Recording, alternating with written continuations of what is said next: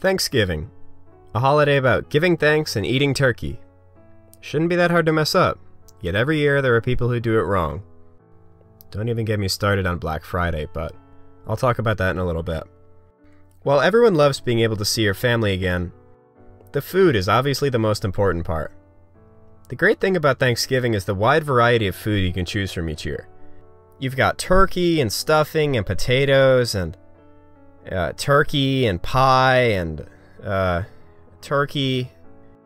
Turkey is the foundation upon which the Thanksgiving meal is built, but it's got a problem. When you want to cook a turkey for a bunch of people, you have to throw it in the oven for like 4 hours sometimes. That's ridiculous. By the time the turkey's ready, you've already eaten all the stuffing and the gravy, so it's no good anyway. This year, if you really want to impress your family and show them just how fast you can prepare dinner, just serve them up some turkey sandwiches instead. After you've starved your family and burnt the turkey, they'll be so hungry that they think you're actually a great chef, which was your plan all along. Now comes the best part of Thanksgiving. Eating the "Let's all go around the table and say what we're thankful for." Now you have to wait for all the family members you barely even know to repeat the same thing over and over again. "I'm thankful for my family and this food and for being here together." Aww. "I'm thankful for my family and for my health and for my dog Shredder and for the nice young man who shovels my driveway." Alright, Grandma. "I'm thankful for my..." "And I can't forget about my nice warm house and Mrs. Johnson's bingo night and..." Here's a pro tip for Thanksgiving. If you're all going around the table and saying what you're thankful for, just pick one thing so you can hurry up and eat. After all, that's what you're there to do.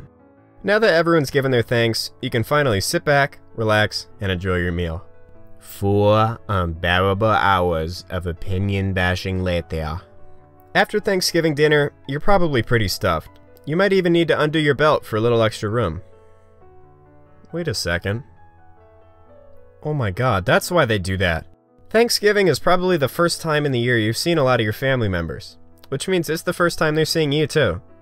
This means you should get prepared to be berated with the same kind of questions over and over all day. "How's school going?" "Oh, you know, it's not too bad." "Do you have a job yet?" "Well, I'm sort of in between jobs at the moment." "You look so skinny. You should eat more." Alright, that one's not even... After your family has lowered your self-esteem just a little bit more, the best way to cheer up is, of course, Black Friday shopping. Black Friday's great because if you want to avoid your family on Thanksgiving, you can just tell them you're going to go camp outside Walmart to cop those sweet deals on all sorts of useful stuff.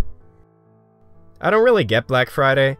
Like, I get that all the deals are really good, but I don't see the point in literally risking my life to find out the TV I want is sold out. I always end up buying another toaster or something while I'm there just so I don't feel defeated.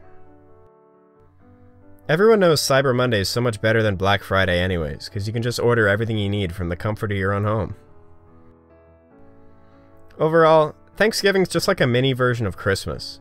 You have the same big meal with your family that you would on Christmas, except you don't get any presents. Just turkey. If you have any topics you think people do wrong, leave a comment and let us know. Don't forget to like the video and subscribe to the channel so you don't miss our next video. Thanks for watching.